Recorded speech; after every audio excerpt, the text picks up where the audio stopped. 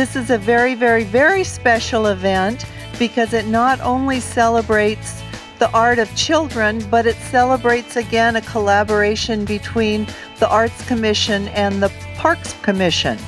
These two groups, which have been collaborating so successfully in enhancing the quality of life in Richland and the beauty of our parks, have today to present to you the winning paintings or pieces of art from children that are celebrating seasons in Richland.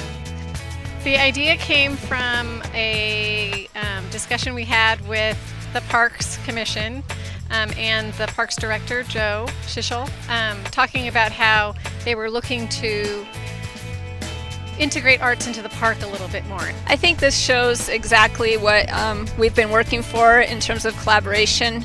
The Arts Commission has been meeting with us regularly, and so now we get to see the coming together. It's not just with little kids either, it's all levels. It's from little kids up to big kids and then adults. So this is actually community collaboration along with the arts and the parks. I agree. I think the parks is where everybody, young and old, come to the park, so that to be able to integrate arts through a contest where kids participated, and actually it was open to everyone, preschool age to high school, and adults who were interested in participating. And so we're hoping that this becomes a positive experience and that we'll be able to continue to do a rotating art exhibit on the trash cans throughout the parks.